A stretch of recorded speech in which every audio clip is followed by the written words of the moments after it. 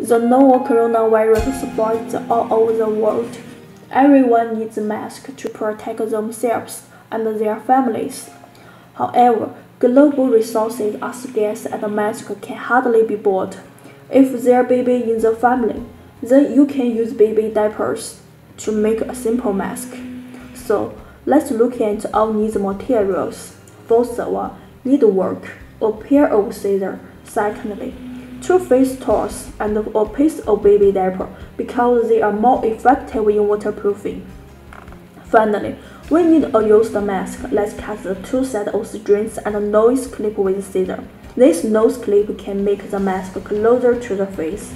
It can effectively prevent the spread of virus and droplets. Then, use scissors to cut the baby diaper from the middle. Divide it into parts and use one side to make it.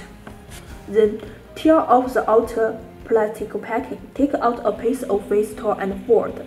Place it on the bottom as well. Put the baby diaper in the middle and put another face towel on top. Arrange them neatly and start sewing. And then, use needle and thread to sew one side like this and sew the cut string. For small, use same method on another side. Sew the nose clip on inside of face towel and to the top.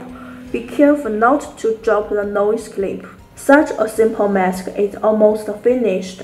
Finally, we inserted excess sponge at the bottom for sewing. Also, we finished a mask with baby diaper.